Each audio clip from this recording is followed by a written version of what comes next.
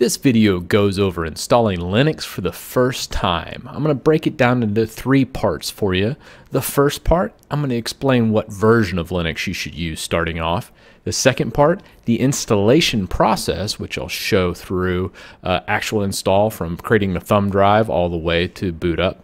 And then basic configuration to get you started in using Linux for the first time. Okay, starting out, we need to download Ubuntu. And you go to ubuntu.com/download to download it. And then from this screen, we're going to want Ubuntu Desktop. From here, we download the LTS, otherwise known as long-term support. And you'll see that it's good till 2023. And by that time, you're probably going to want to upgrade versions anyways. So it's just a great stable version that you will be using for probably the next 5 years or 4 years because they'll have something else come up around that time. So this is the recommended system requirements. It will run with less, but I would recommend at least this, and almost every system meets these requirements. So click download and download the ISO. Once that's done, you'll need to burn it onto a USB drive. I highly recommend Rufus, and I'm going to leave both these in the description below. So if you're looking to download these, please check the description and you'll be able to download and do this. So download Rufus here. You'll just go right here and download Rufus 3.3 and go. So I'm going to go ahead and launch Rufus. All right. And we see Rufus is here. I already have a USB in there. Select the ISO. You'll see my images folder pull up. We want 1804 desktop. We hit OK to that. Select our label. All that looks good. And we click start. OK. And this clears out all the tables, formats the drive, and makes this an Ubuntu USB. So from here, we'll take this USB, put it into our computer that we're going to be putting Ubuntu Desktop on today, and we'll load it up, and then I'm going to continue this install from there.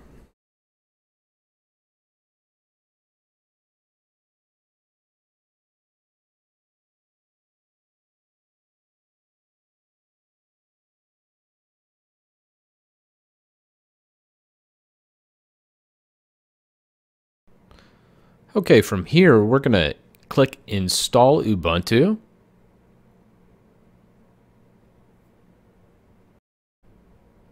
Then we're going to select our language. And we also want to enable third-party software for graphics and additional drivers.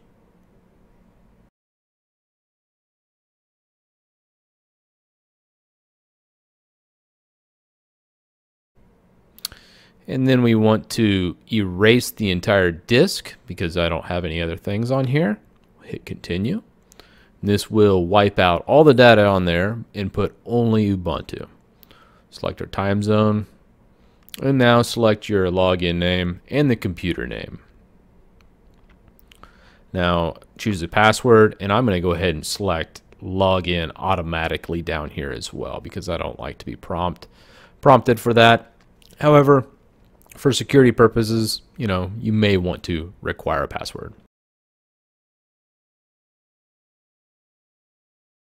Okay, now that we've booted into Ubuntu, we have our system installed. Now we need to do a couple cleanup here, and it'll actually teach you how to remove programs and also install them in an easy manner. So the only bit of spyware or reporting back to Ubuntu or Conical is its parent company, is the Amazon app.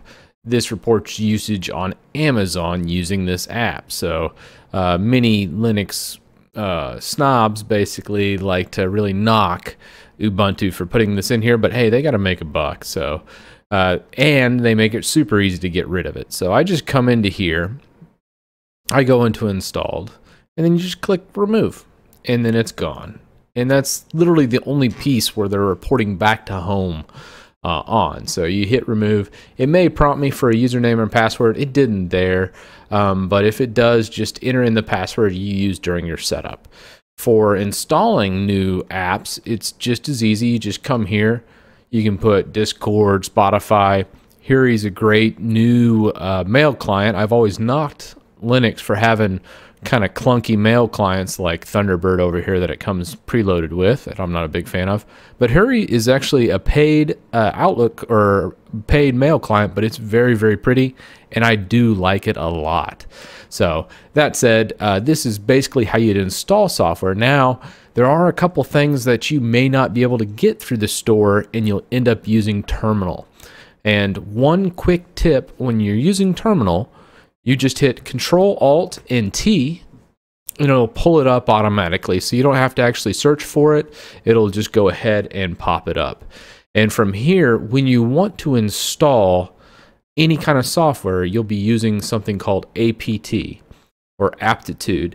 And this is an install package. So it's basically like running an install or setup program in Windows. The easy way to do it is to download the program. And from your browser, I'm actually going to close this out.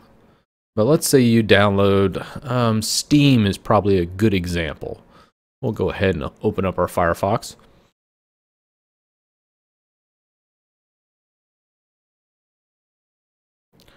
And it actually has put it in package form for us. So this is actually not a good example. Let's see what it does. Yeah, it's going to install just fine. So yeah, so Linux over the years have gotten a lot better with installing packages. It used to be you're always going to terminal and installing. And these days, as you see, I just went to the website. It already had it in a nice package for me that I could just click and open it up through their store. And Steam's already installed. How about that? That's pretty awesome.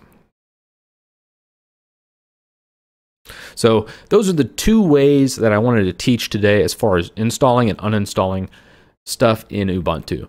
This would be great to kind of get your feet wet, and then actually just navigating the operating system is a little foreign to some people, but if you click the little dots down here, you can see some of the stuff. So this is what we've used frequently. If you go all, you'll see all the other packages that are on here. So we just installed Steam. I can go ahead, launch that, and it would update it. So sometimes it asks for root privileges, which is sudo, and you just go ahead and type your password like you always have, and it goes through and installs whatever package it is. So that's it for the basis of Ubuntu. Let me know what you guys would like to see from an advanced configuration, but today I wanted to target this for beginners so you can get started and use Ubuntu and get familiar with Linux, especially if you're coming from Windows.